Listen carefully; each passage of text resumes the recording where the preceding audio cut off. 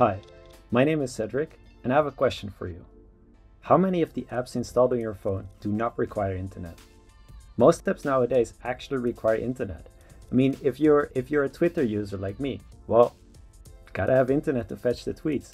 Or if you're working together through Discord, you gotta have internet to get the new messages. So as an app developer, that's why it's super important to gain insights into the networking layer of your app. Today, I want to show you 3 cool new things you can do with the built-in network inspector in Expo. Let's dive in. So over here, I created a new app using the Expo router template. In this template, I've replaced the second tab with a screen called the inspiration screen. In here, I want to do 2 things. First, I want to load the user information from GitHub by GitHub username. And secondly, I want to load some random images from Unsplash. Now, when both of them are loaded, I want to render the full name of the user as the title of the page, and I want to render the Unsplash images as a scrollable list. Now, what we currently have is loading indicators. That is because we haven't implemented them yet. But before we do, let's open the debugger.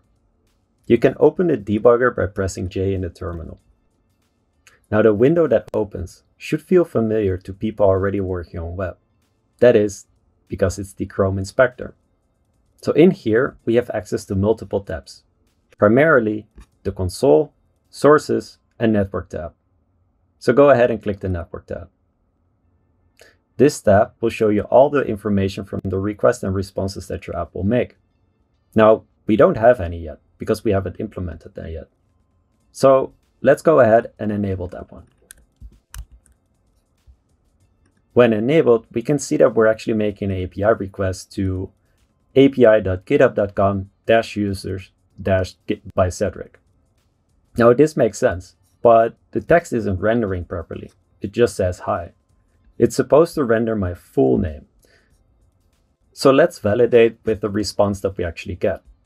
So in here, we can click the preview tab. So the preview tab will actually show you the response that we get from the request made. In here, we can actually validate if we have the full name. And as you can see, it's actually stored on the name. So let's go ahead and change that. And there we go. We just solved a typing issue that may occur whenever you load external data that is untyped. So that is one of the features that you can do with the network inspector. Now let's implement the images. Let's go back to the component and enable the unsplashed images. Now, as you can see, it is loading, but it's actually pretty slow. So let's go back to the network inspector and see what's going on. So we can see that we actually have an API response from Unsplashed with all the information that we want. We even have active data, we have location data, we have URLs, and as you can see, there are multiple URLs for multiple image dimensions. So the image itself was pretty slow. And as you can see on the bottom here, 28.2 MB was transferred just by rendering this list, meaning that we're not really optimizing the images or the assets at all. So let's go back to the code and figure out exactly what's going on. When rendering the image, we provide the URL to the full image, meaning that we kind of have a very large image to render here. Since we're using a sort of a thumbnail, we can probably trim that down a bit. So let's see what's available here. In here, we can see that we have a full, raw, regular, small s3, and a thumbnail. So let's try the thumbnail first. Let's change full to thumb and re-render. Now going back here, you can see that we still have the old information over here. Now one thing you can do is just clear all the requests made already, or we can select a different time frame where we want to focus on. So now that we focus on only the API requests we want to focus on, we can see on the bottom that we slimmed down the data transferred from 28.4 MB to just 147 kilobytes. Now this feature of the network inspector can actually help you detect unoptimized assets, right, by just loading your app.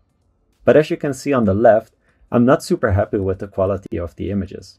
So let's try another one. Let's go back to the API request. We can check out the URLs again.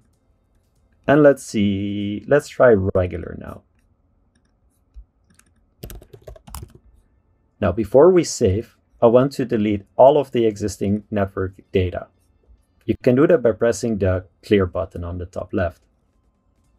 Going back to the code, saving it, everything is re-rendered and refetched. We can see that we now have 2.8 MB rendered. Now it's still a lot, but it's way better than 10 times as much. And the best part, the network inspector is just one of the features within the DevTools experience in Expo. So go ahead, open the inspector today in SDK 49 and higher. Press J in the terminal.